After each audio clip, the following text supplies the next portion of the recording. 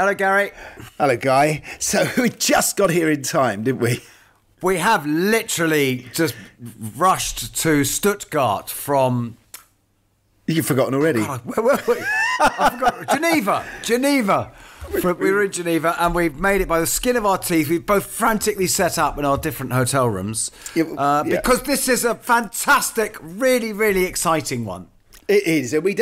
She doesn't need much of an introduction, Sheryl Crow. I mean, no. we don't need to tell our listeners how amazing she is and what she's done and all the success and the Grammys and the millions and millions of records.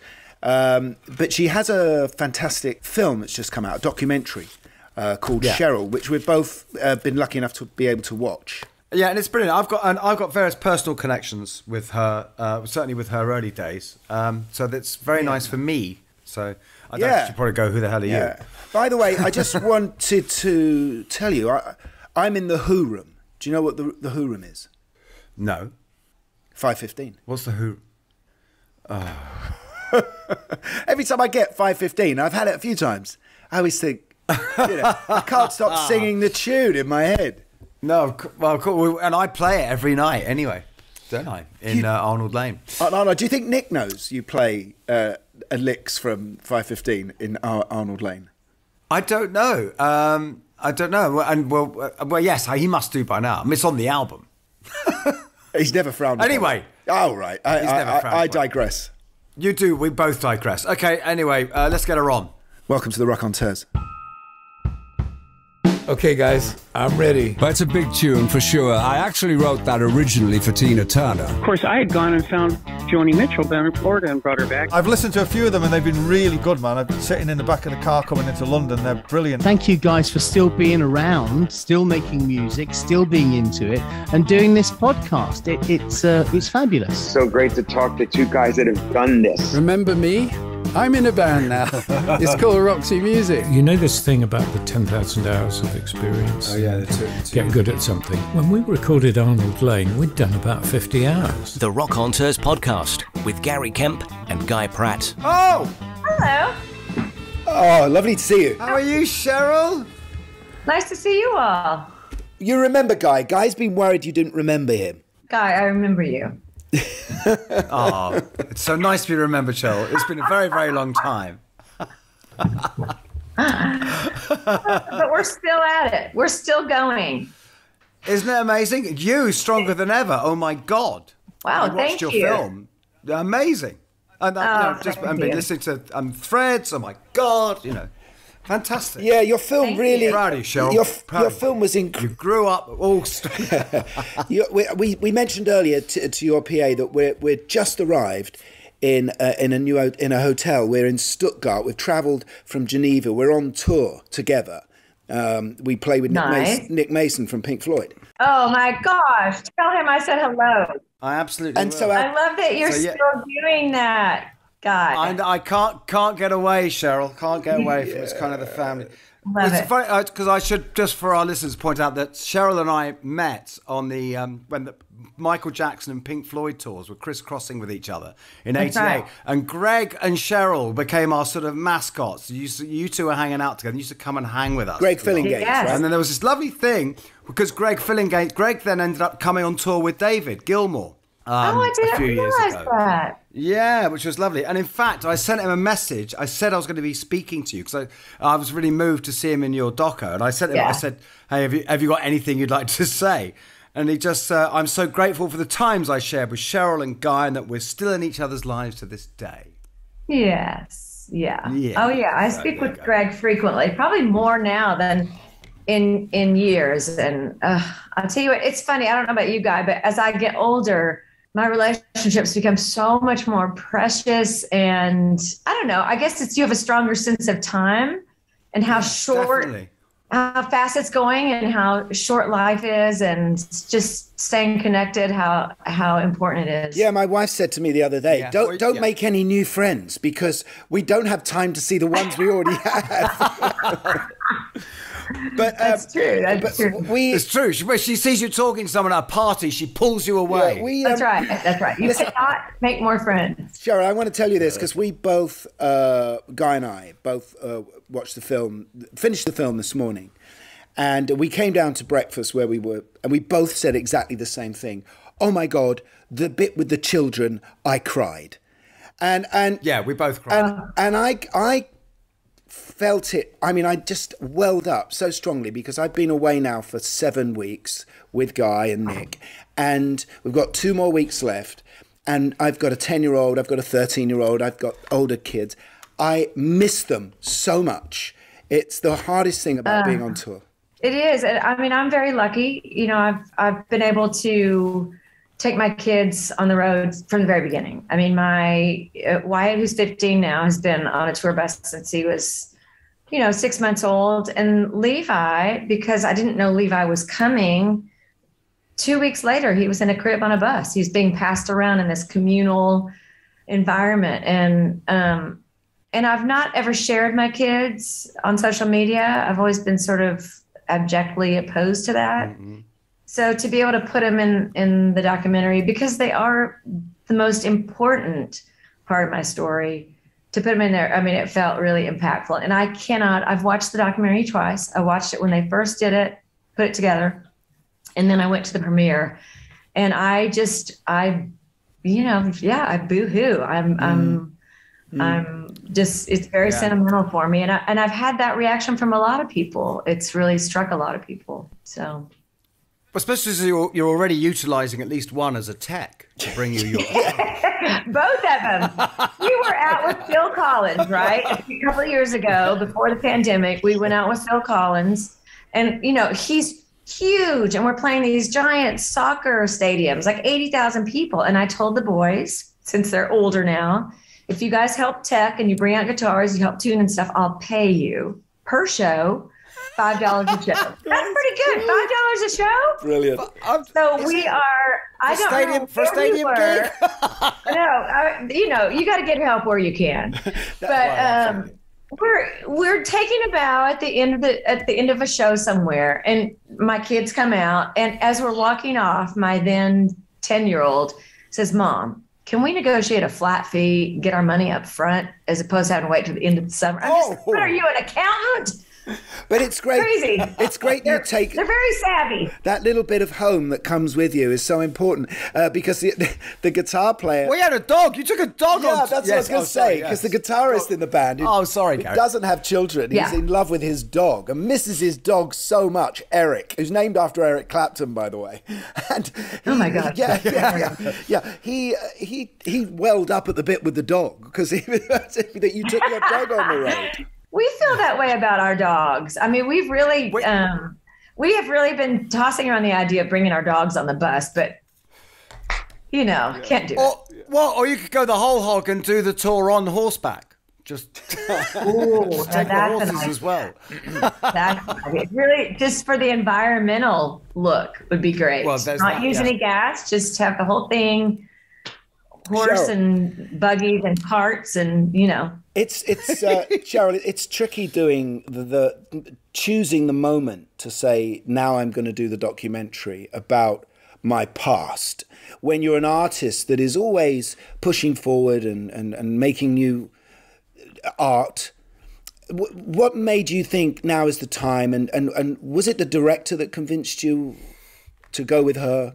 Well, there are a couple of things. I really didn't want to do a documentary, but my manager, who's obviously in the documentary, has been with me from the beginning, was really encouraging of it. He said, "Look, we've had a lot of people reach out. Obviously, documentaries are very popular right now, and that was one of the reasons I didn't want to do it." But he said, you have a lot of interest, and the fact that you've been around for so many years. I mean, the fact that I had a whole life before I ever got my record deal. My first album didn't come out till I was 29. Yeah.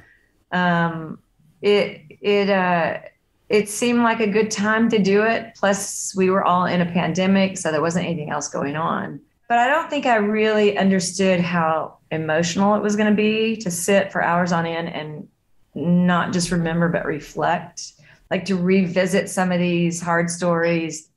And it's not like you just tell the story. It's, you really put yourself back in it. So it was, in the end, it's been really good because I'm a very private person and I've not ever told the whole story. And a lot of it is still on the cutting room floor. But to be able to just do it in my own terms and tell the stories and then be done with it, and have people,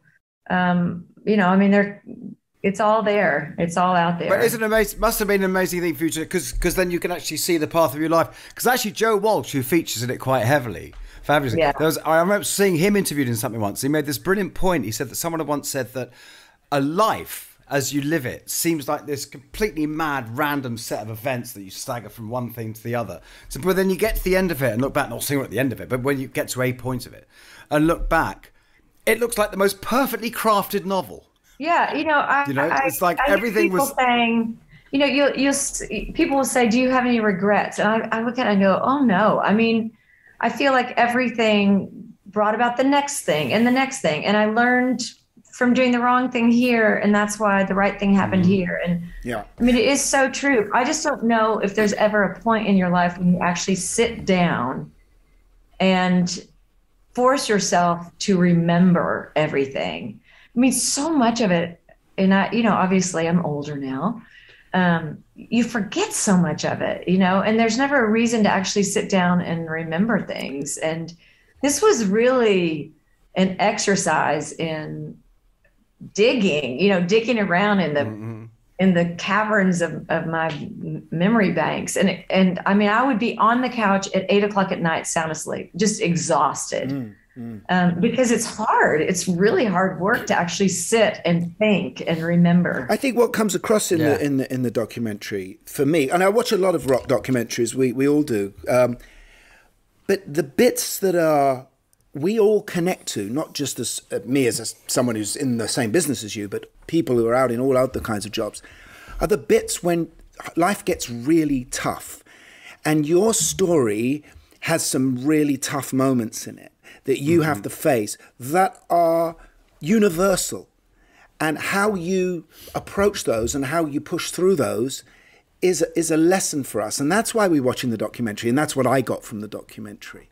I mean, I do love hearing you say that. I do feel like, even though my life has revolved around music, particularly as a woman, there are themes in it that apply to everybody. I mean, I know genetically that my mental health, I come by it honestly, and a lot of us do. But I also know that the pressure of life can throw you into really challenging moments where you can't find your way out. And particularly now with what we're going through, not just the pandemic, but just everything. I mean, everything is harder now, and there's no handbook. There's no okay, this is what you do when you can't find your way out. Read this chapter. And there is none of that. You just have to figure out, you have to feel your way through it. And as a woman and having being in a business that's run by men for the most part, which is true in corporations. It's not just in the entertainment world. To navigate the sexual, challenges. I mean, it's not all sexual harassment, but we're at a moment now where at least we're being taken seriously when we have these stories. But 30 years ago, there was none of that. I mean, you were vilified. And then, for me now, being in a business that's revolved around looking perfect, having the big lips as opposed to the wrinkled lips, it's, you enter as a woman, you enter an ageist moment, and all of these things are the reality of life and of living, no matter what your line of work is.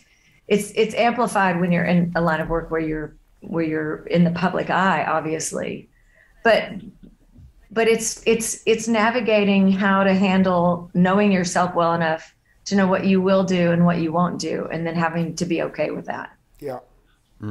I also like, especially in the light of what's just happened in America, which is just shocking. Is looking back at how politically powerful, say, the Lilith Fair was. Yes. That's. I mean, were you aware of that at the time? Was because look at it now. It's like it's explain what the Lilith Fair was. It was all female performers. It was an act of defiance. I mean, honestly. Right. I remember the day that Sarah McLachlan called me, and, there weren't cell phones or texting, and she actually called me up and said, I'm very tired of hearing promoters say we can't have more than one woman on a bill. Yeah. I can remember there was an artist, a female artist I wanted to bring out with me. And I mean, I was cut off at the knees by promoters saying, an agent saying, you won't sell tickets. People don't want to come see, men won't buy tickets to a bill that only has women on it. And that just absolutely was dumbfounding. And so when Sarah had this idea, she's like, will you share the bill? Will you do the whole tour? And I was absolutely unequivocally on board. And then from that moment on, it felt like an act of defiance. It felt like a call, a call to action. And then it felt like a total celebration, sort of a grand fuck you, if you will. And I think no one had any idea what the tentacles of that would look like. I mean, you talk to young artists like Brandy Carlisle who say, I was in the audience. Yeah. That was the moment where I was like, okay, I'm a young gay woman, but I can do this, and I can sell tickets to other gay people, but families also, men. Yeah. I mean, music is not relegated to just one demographic. It is a heart thing. Because that's interesting you say that, because when a male singer-songwriter releases an album, he's apparently speaking to young people everywhere. When a female artist releases, a singer-songwriter releases, she's speaking to young girls everywhere. It's like, why? What? Hang on. Your music, your lyrics. I mean, I remember, when one of your tracks came out, I'm driving up onto Santa Monica Boulevard, and K-Rock was playing, and I hear that lyric straight coming out of the radio. All I want to do, coming out of the radio. Yeah. And I'm like, wow, this song's about me right now. I didn't know who you were at the time. It was you were a new artist.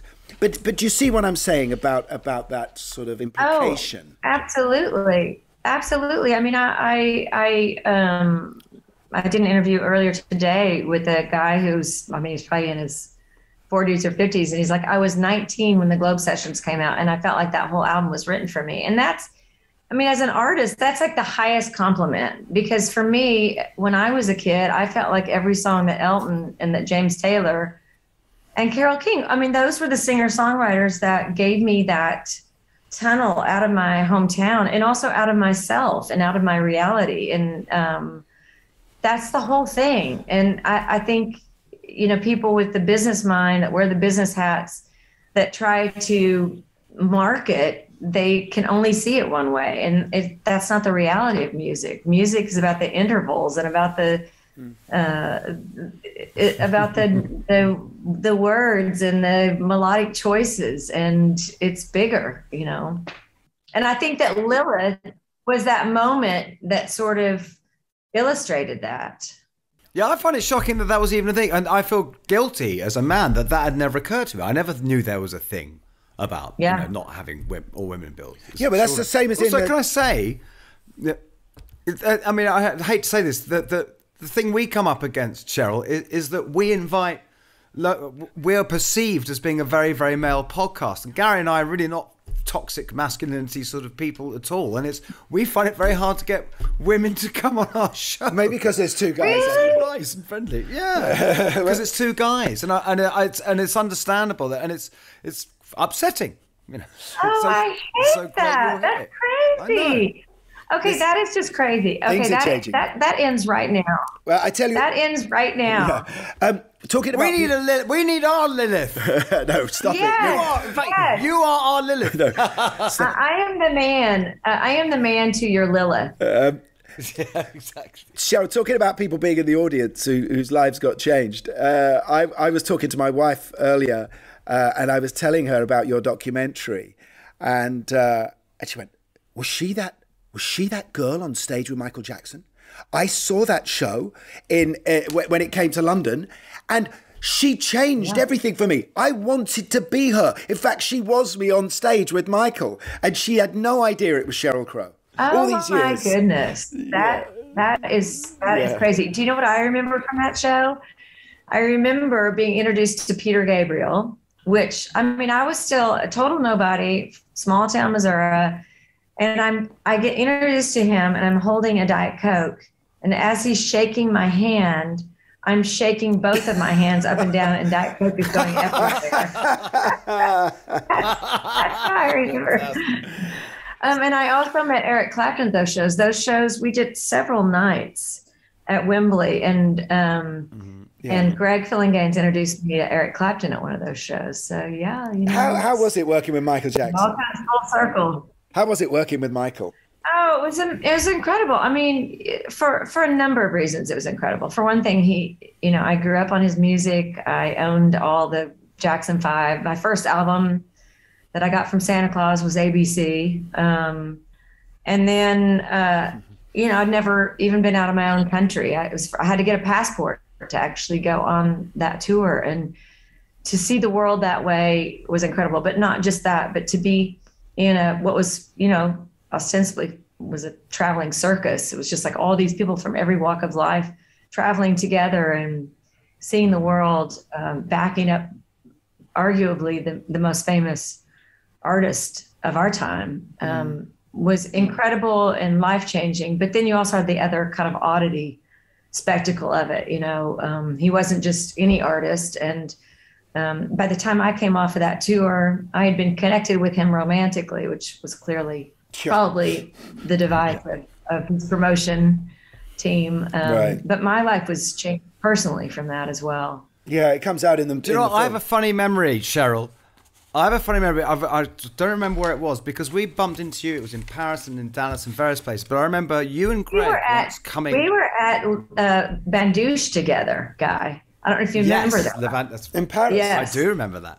Yes. Yeah. I've got some very nice pictures of you, actually, in a little brasserie in Paris. Oh, that's amazing. Sorry, Guy, you keep photographs of Sheryl in a brasserie.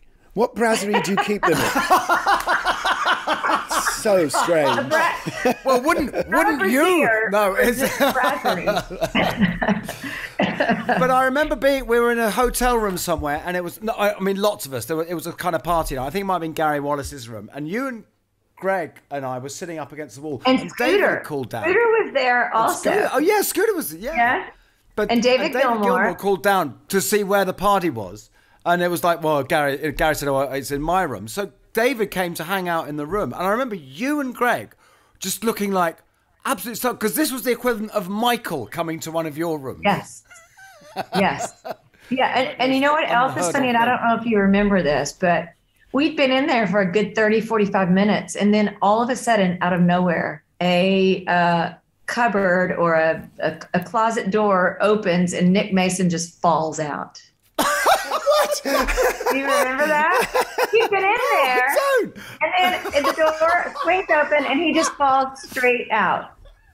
Oh, that's fantastic. That sounds more like something I would do. I will absolutely ask him about that moment.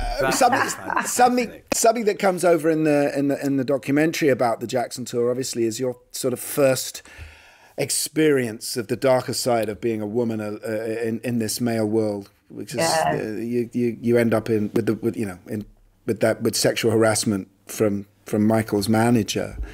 I mean, was there a sense of like, I can't carry on in this business? How am I? Did you never wanted to get out at that point? Yeah, I think the whole thing culminated on Thanksgiving Day in Australia. I remember exactly where I was. I remember, in America, we eat turkey. We were eating emu, if you can imagine. We're all sitting around in this giant hall. They have turkeys in Australia. I know. I think that was one of the things that was offered, but I don't know why. It's weird what sticks out in your memory banks. But But I remember being in this big hall and Frank coming over and pointing at me and said, "Remember this moment. You'll never have it again." And wow, it was such a cliche. And no one on the tour knew what had been going on. And after he left, I remember being in a side room with a couple of the backup singers and explaining to them what I'd been through. And that was the day that it had come out all over the tabloids that Michael Jackson's manager had been fired for supposedly managing the backup singer. And I hadn't gone public. No one had that I knew of. And he had signed an exclusivity contract with Michael. So it was a very dark time, and it made me lose faith in the whole thing. I didn't realize there was so many machinations that went into somebody being huge at radio. You know, that there was payola, that there was a mob, like in some instances, a mob-like history of getting corporations to buy singles and driving the songs up the charts. I mean, it was very unsavory. And when I went home, I did feel like, okay, he's going to make it impossible for me ever to work again, especially after having gone to an attorney and getting no help. Can we talk about the little group of musicians that I know Guy knows that you ended up on this Tuesday night club playing with? Because some of those you had some connection. Did you not sing on Sheryl's first album, Guy? I did. I'm uncredited on the Na Na song, the Sha Na Na song. Are you serious? Yeah, I came to a couple of the Tuesday nights because, of course, remember, for those who don't know, the Tuesday Night Music Club kind of grew out of Toy Matinee, right? The band which I was in. Right. I did the Right. So I came to a couple of those Tuesday nights, and I remember the funny. If I listen to the album, I can hear myself. Oh my gosh, I remember doing it. I cannot believe. Don't worry, I'm not hassling you for a credit. Don't worry. That is great. Well, you are credited then. You are credited. Yeah. No, I'm not credited. I don't know that I remembered that, but okay. I will say in my defense. No, I spoke to Brian McLeod. There's no defense involved. I spoke to Brian McLeod the other, and he was saying, "Oh God, yeah, I remember that night." Yes, I mean those nights were very debauched, as I recall. They were very debauched. There was a lot of tequila. Do you want to take us through that? Explain it, where it was, Sheryl, and what the vibe was like. Okay, so. Okay, it was in Pasadena. And so let me explain, too, how this whole thing came about. So I made a record, a very expensive record, with someone we've had on. Incredible Hugh Padgham. And but I went into the record label and said, I feel like this isn't, I mean, it's very beautiful and slick, and I don't feel like it's not going to serve me very well because I'm sort of raw around the edges. And anyway, cut to, I wound up playing keyboards in Toy Matinee, the touring version. Because Pat Leonard and Kevin Gilbert, who are the two, but they had sort of fallen out at this point, right? I had no idea what was going on. And Pat Leonard didn't want to tour. He wanted to stay home and produce. And so anyway, a band was put together, and I was the keyboard player in it. And I wound up being very good friends. In fact, dating Kevin Gilbert, who introduced me to Bill Bottrell. And he and Bill decided, let's put together a jam session. They had one. They invited me to the second one. It was called the Tuesday Night Music Club, and it was David Bearwald and David Schwartz of David and David. It was Kevin Gilbert, Toy Matinee. It was Brian McLeod, who is still my favorite drummer of all time. I mean, crazy. The first guy to go back to being Ringo in the 80s. He was the first guy I thought to get to that. Yeah. He definitely was. His feel was impeccable, and his choices were very Ringo. Yeah. All that to say, he was in a band called Wire Train, had played, obviously, on Toy Matinee. And so it was us group of guys and Bill Bottrell. I don't think I'm leaving anybody out. Okay, no, that's all. That's the so I got invited to the first one. I was the only girl there. And then I got invited to the second one. The first one, I think, rendered Leaving Las Vegas, maybe, or I'm not exactly sure. Anyway, and then after sort of a few of those jam sessions, which revolved around hanging out really late at night, going out to the Olive, talking conspiracy theories, drinking a ton and jamming, very literati, very all of us misfits, all of us misunderstood. We're so talented. How can we not be famous? But we wouldn't want to be famous, be talented. Then after that, then Bill decided, I'm going to produce this girl. And then he sort of started managing the sessions. But it all started and culminated from these crazy, very debauched jam sessions. Do you mind, Cheryl? I don't know if you mind me saying, but like, don't worry. I have no idea where the cassette is in the box. But during this period, you actually sang a demo for me of a song I wrote with Kevin for a Japanese girl group called "Make Some Time for Me." And on it, you did all the little Michael Jackson noises because you were doing those for Michael on stage, weren't you? You actually did all that. Yes, I was. I was doing a lot of doubling and yeah. But I don't remember that. Fantastic. I'm shocked. I can't believe we didn't put that in the documentary.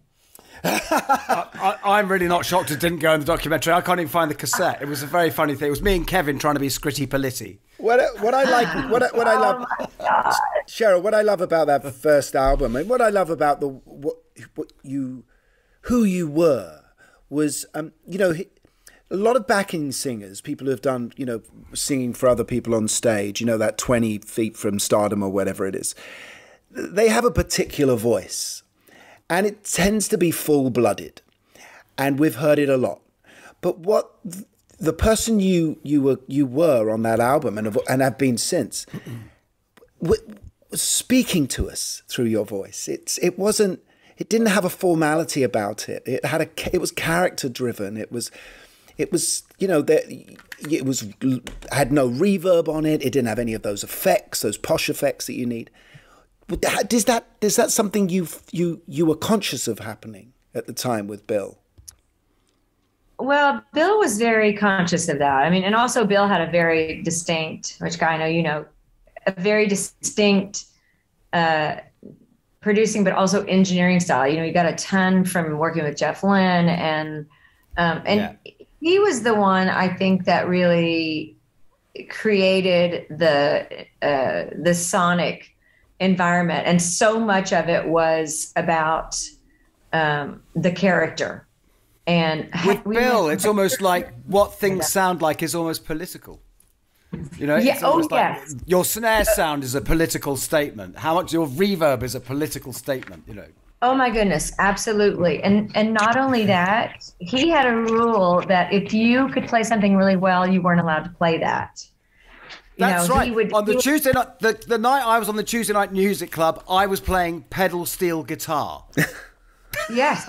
I had no idea how to play a pedal steel guitar. Yes. I mean, he always made. In fact, I can remember. Yes. Okay. Yeah. I won't go into that. But anyway, let's talk about your voice. You know, I learned so much from him, and I learned things that I have taken with me along the way. I mean, that I incorporate into recording my own records. You know, I'm constantly saying, okay, I love what you just played. Now set that down and go over to the piano. You know, that kind of thing. And also just his love of gear and sonics and doing exactly opposite of what your instinct is. They used to have this phrase that if it had been done before, that you are heading towards the vortex of mediocrity. Yeah. Do you remember them saying that? If it's been done, it's mediocre. You know, that's such a Bill thing to say. Yes, it is. It is. And even on the, you know, many years later, we worked together on another record called Detour. It's just, it was just lovely that happened. I learned from him. He was so eccentric, but such an artist. You know, another thing, obviously, that we see in the documentary, and hang on, sorry. One thing that's really sad in the documentary is how this is a moment when all of you should be celebrating, you know, winning Grammys and having the success of this record, especially you. But one stupid moment on David Letterman seems to change everything. And when I watched that, I felt total sympathy with you, because you just make it, you know, if I'd be the same, we're an artist promoting, and David Letterman said, is Leaving Las Vegas autobiographical? And you say, yeah, kind of. Well, that's the best way it should be said, because that sells the records to people. And people got upset about that in the band, and it caused all kinds of terrible, terrible repercussions that obviously have no place in reality. And in the documentary seems to obviously really still affect you, you know. Yeah, I mean, it does still affect me. And I think mainly because it was my first foray into the betrayal of friendship. You know, these guys were my beloved friends. And Bill and I were super conscious about making sure whoever was in the room got an equal slice. And you know, everybody in that room was an artist. And at which point I needed to go out and promote it. Nobody wanted to be in a band in a van because they'd all toured. They'd all had big careers.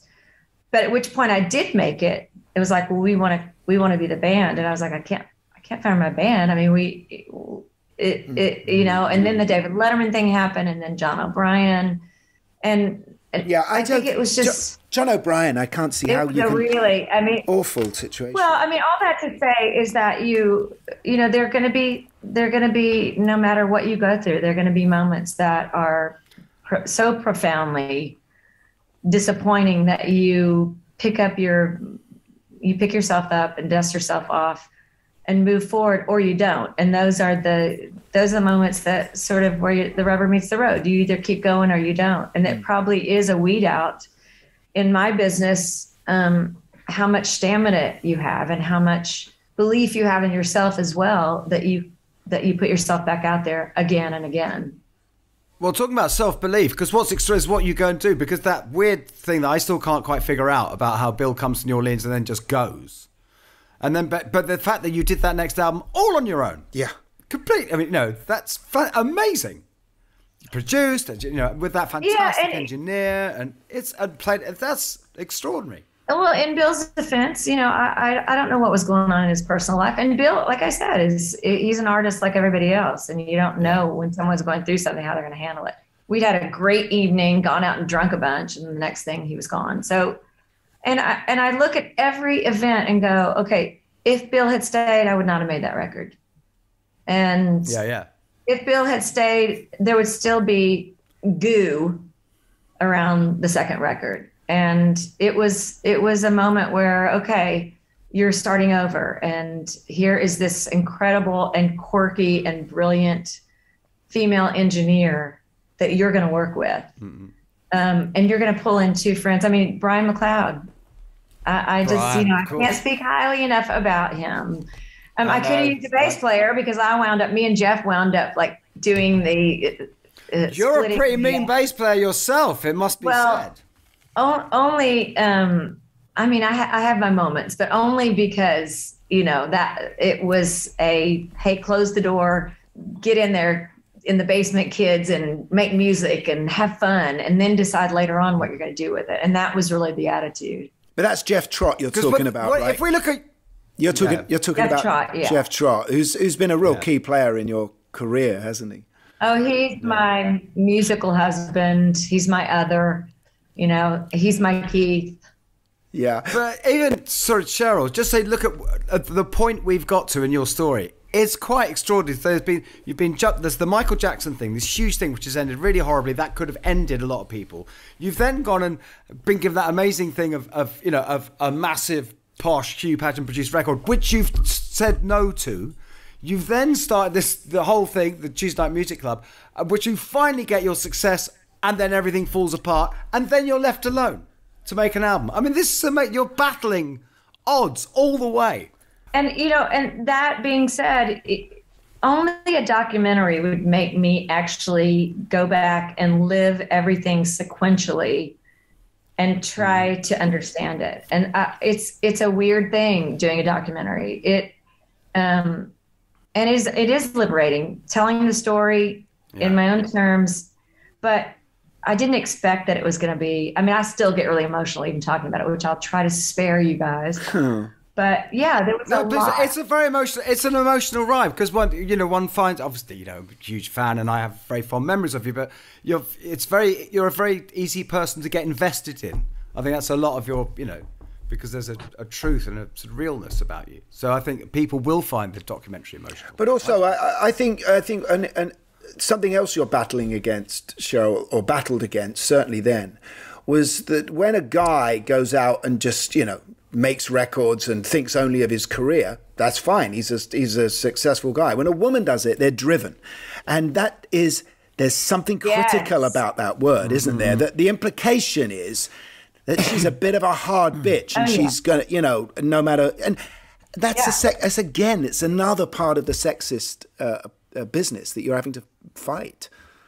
Oh, absolutely. You know, it's that ambition thing. When a man is ambitious, it's very, I mean, that's a good trait. When a woman is ambitious, she's a bitch, you know, and I mean, that's one of the reasons that in America, we don't have a female president. It's like we have this problem, you know, with, well, she's too ambitious. She's not likable. Well, we're inching forward, but good grief, it's like enough already. And that has been something that I certainly have suffered throughout all of my career. I mean, like being called a perfectionist is like such a dig, when really it's something to sort of aspire to. You want things to be the best they can be while still maintaining authenticity and, you know. Yeah. But yeah, it's a weird business. There's a moment in the film when we see you struggling with not knowing what you should be writing your lyrics about. Your lyrics are so brilliant, but they tell stories about you and about experience. And then you come up against a situation which a lot of artists, it happens to a lot of artists, when all of your experience is simply the music business. And that was a tough time for you, wasn't it? It was. I mean, I think everything culminated around the fact that I was getting ready to turn 40, and everything on the radio was like Britney Spears, like these 17-year-olds. And I'm also competing with the fact that I've had all these hits, and who am I now? And what am I going to write about? I've only been on the road for the last 15 or 12 years. And also putting that pressure on myself that, okay, I can't take time off until I get this record done. And yet what I really needed was time off to live so I'd have something to write about. And it happens to every artist. I mean, that's when those records get made that people go, oh, they're rich and famous now and they have nothing to say. And, you know, $1.5 million goes into making a record that you're just like, I cannot figure out how to finish this thing. You know, ultimately some really good things came out of that record, you know, Soak Up the Sun, obviously. And I mean, there were some big hits on it, but it was a record that was sorely crafted. And I mean that in a derogatory sense. And that, yeah, you do learn how to craft songs along the way. You learn how to write a good song, but are those songs the songs that you feel define who you are? And you know, the one thing that came out of that period was, I think I wound up being, you know, having to get help for some, you know, real depression. I wound up going into Mount Sinai, and what I came out of it with was the Weather Channel, which was sort of the ender of that record. Yeah, it was fantastic. Yeah. Which I think is, you know, that record has good moments on it, but to me the most authentic and maybe only authentic moment on that record was a song I didn't remember writing at all. Right. Wow, that's interesting. Because you have this great ability. You write that universal hook, right? You write that thing that goes out, speaks to everyone. It's a wonderful, catchy thing and speaks to everyone. And is that part of your crafting, or is that like a stop? Or do those things fall out for you? Do you know what I mean? Sometimes when things just fall out of the guitar, or do you think there it is? Well, I have my ways of writing, which come natural to me. I'm always, I think because I grew up on the Beatles, I grew up on the Rolling Stones. I mean, they were masterful at tricking you into thinking that song was easy to write. You know, they could write something that felt like it was simple, and yet you could never write it in a million years. You know, like a song like Let It Be or Yesterday or Can't Get No Satisfaction, or, I mean, epic. And I think I just always have gravitated to the hook and then written a song around it. So, you know, there have been those songs along the way, though, and I think every artist will attest to that. You write that you go, I have no idea where that came from. That's not even a style I write. And those are the ones that make you want to keep going. You know, the ones where you got out of your egoic headspace and something jumped through, you know. But I've not been able to get If It Makes You Happy out of my head all day since listening to it this morning, you know, when that big euphoric and I'm going to say, I'm going to go out on a limb and just tell the truth about that song, which I have before. But Jeff Trott walked in with that epic line. I would love to totally take credit for that, but it's one of those brilliant moments when he walked in with a line, the melody and everything, and I said, "Oh my God, that is completely perfect for illustrating where I'm at right now in this moment in time." Just synchronous. So and universal. There's everyone has and universal. That, yeah, but it has that classic country twist, doesn't it? If it makes you happy, why are you so sad? Or it has that kind of country thing it's very Keith Richards. I don't know how many times I've seen them play, and when he goes up to do his sets, his songs in the set, he'll always say something on the mic like, "I'm happy to be here," and then he'll finish it with, "I'm happy to be anywhere." It's like one of those lines that's like, it's so cheeky, but yeah, it's kind of true. Your duet with him, oh my God! I worship that man. What a great weekend! We've just had for septuagenarians and octogenarians. I mean, we played on stage with Nick at a big open air concert. Rolling Stones played in Hyde Park. And the same night. Paul played at Glastonbury. Yeah. I mean, it gives me hope. I mean, I don't know, with the exception of Stevie Nicks, I don't know many women that are still doing it and that people are coming to see. And it gives me great hope. And I saw the Rolling Stones here with Steve Jordan, who I felt like really honored Charlie, honored the legacy of the Rolling Stones. But they were incredible.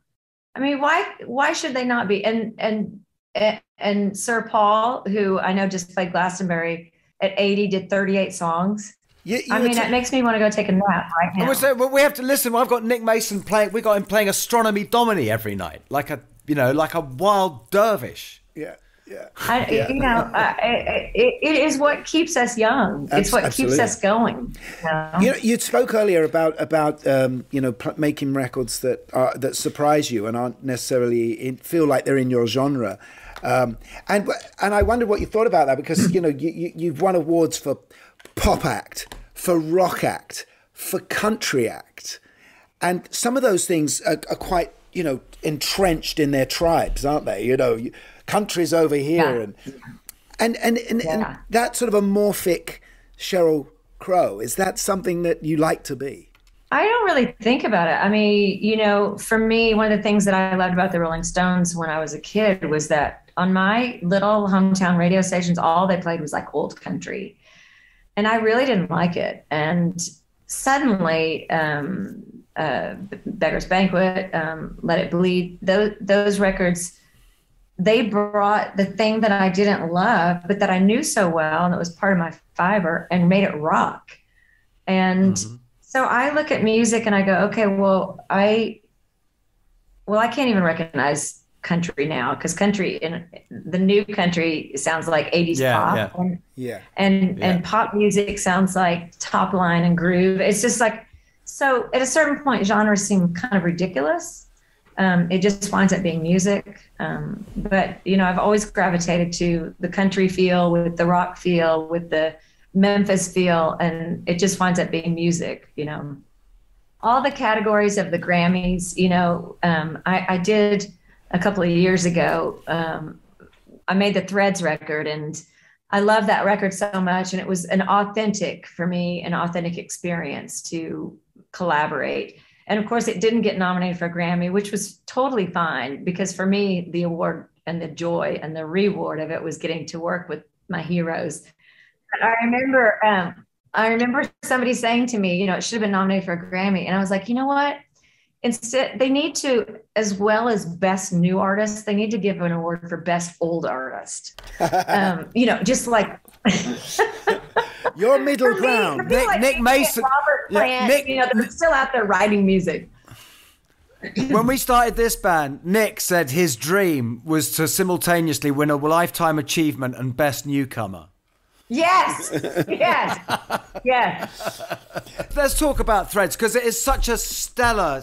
It must have been. This is everyone you talk about growing up listening to, And everyone is on your record. It's kind of an interesting thing because as a school teacher in St. Louis, I went and saw Hail, Hail, Rock and Roll. They were filming it in St. Louis, and there's Steve Jordan and Keith Richards and, of course, Chuck Berry. And I was just a school teacher. And then cut to 30 years later, I'm in the studio with Keith, and Steve Jordan is producing. And you can't envision those things. You can't, like, as a 20-year-old go, okay, in 30 years, I'm going to be in the studio with those guys that I'm watching right now.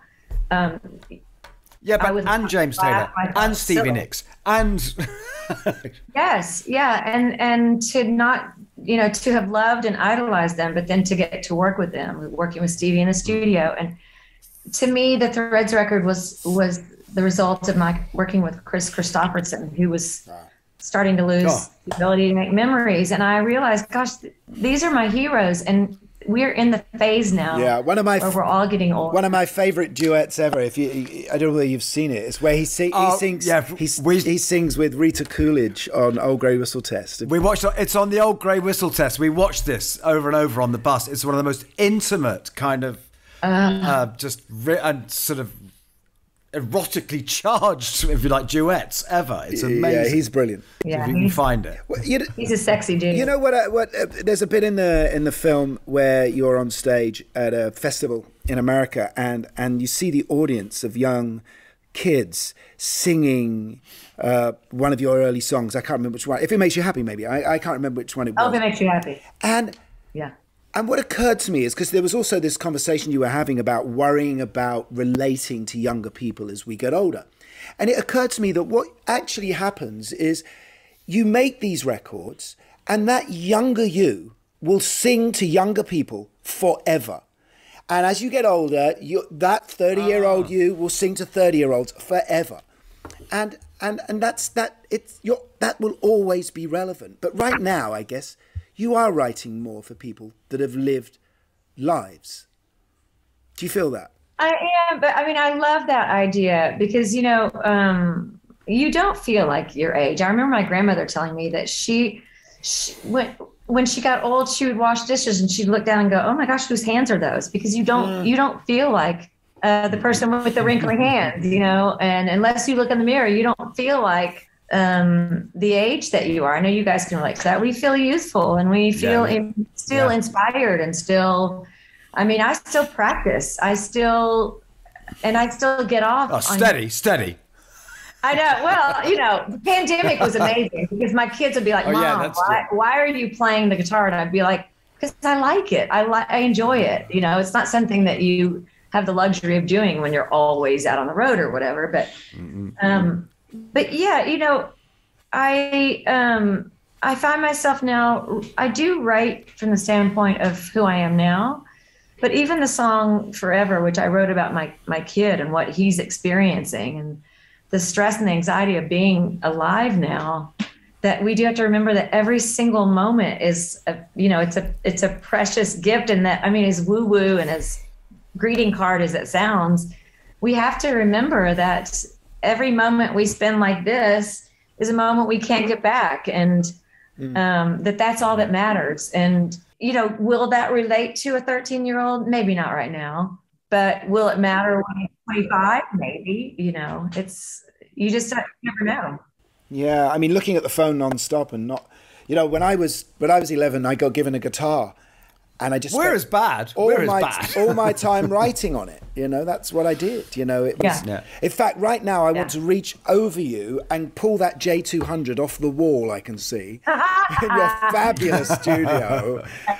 What a studio! Emmylou Harris gave me that guitar. I'm just going to say it. Emmylou Harris. Gave me that guitar. Yeah. That's not helping. That's not helping. Sorry. I'm very sorry. That's beautiful. I'm just. Take a moment, breathe it in. I know, because you have a fabulous collection of vintage amps and guitars and stuff, don't you? A lot of tellies. Yeah, I will tell you that I've got great envy looking at your studio.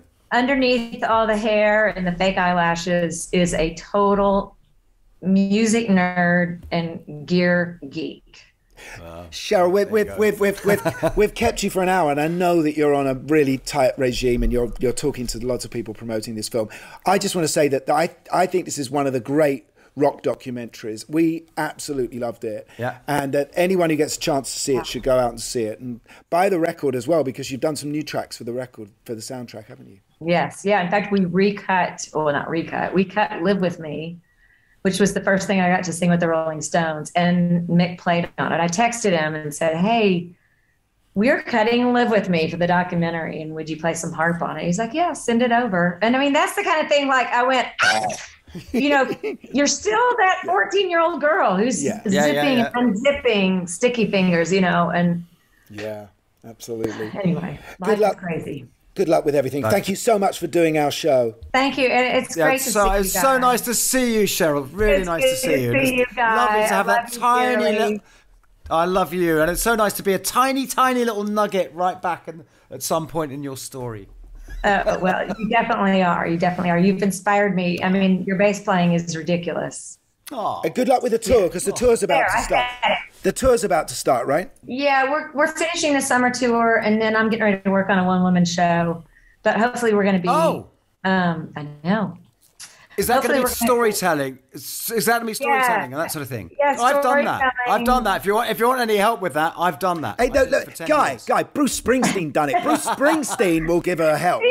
Right? It's tricky when you say it's tricky when you say one woman show plus a guy. Plus guy. Yeah. No, I'm not saying I want to be in it. I'm just saying if you want any tips. Yeah. Okay, I will be calling you. Thank you so much. Thank you so much for talking to us. Thanks, guys. I am grinning like a Cheshire cat here. Yeah, she's lovely, isn't she?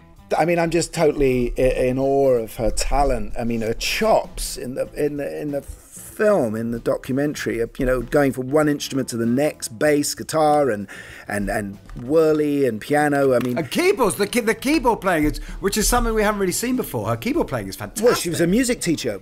That's how that was her first job coming out of school. What I like about Cheryl is there's nothing. She's still so enthusiastic and so in love with the business, and you really got that sense from her. Yeah. She's not battered by it to the extent that she's, cynical now, like we are. And could be. It was interesting, pointing that journey. You could be a real hardened artist. Yeah. She's, wow. As Keith says, she's very strong. Yeah, because Keith's in the video talking about it. Yeah. In the film. I'm so glad we made it through the traffic, over the motorways. Our coach had an accident. And let's just say we actually left Geneva early, especially just so we could get here. Yeah, but don't you remember that? The point? So we need to thank the band. We need to thank the rest of the band for doing that for us. But our coach was caught in an accident right at the beginning, and we had a policeman come along, and the driver's having to give... We had policemen and everything. And then we had a truck pull across us and hit us, and we had to stop, and luckily that was de-escalated. All sorts. All things we go through for you. Dear listener, if you only knew what we go through to bring you your weekly Anyway, we've still got 2 more in the diary before we finish the tour, haven't we? I think so.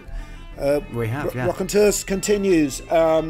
Thank you so much to Ben and to Stu and to Ian and all who produced this show, and we will be back next week. We will. So it's good night from me. And it's good night from us.